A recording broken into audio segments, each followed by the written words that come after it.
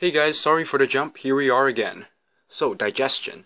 Stingrays are carnivorous. They eat mollusks, crustaceans, and small fish. So first they munch things with this type of teeth over here. They're very unique. They're unique to cartilaginous fishes, and they're called dermal denticles, which are basically teeth that are really similar to scales, like this type over here. So it is said that these dermal denticles were an evolution of scales that migrated into the mouths of creatures like the sharks or our stingray over here. So our stingray has a digestive system that is very similar to us. It has an esophagus, a stomach, and an intestine that is curled to conserve space for liver and the reproductive system.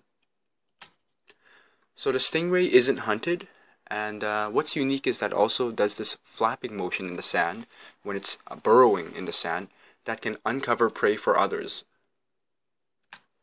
For reproduction, so basically males court females by biting at their pectoral disc. The male puts their clasper into the female's valve to transfer sperm. So this is internal fertilization. And that's how you tell male and females apart, these two claspers. So like humans, internal fertilization takes place, and stingrays produce live young. Unlike humans, there's still an egg involved that's covering the embryo, but it's in the mother, so unlike reptiles.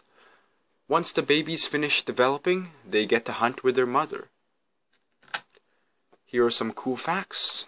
They have a top speed of 48 kilometers per hour, if you did not know that. And thank you very much for watching my presentation.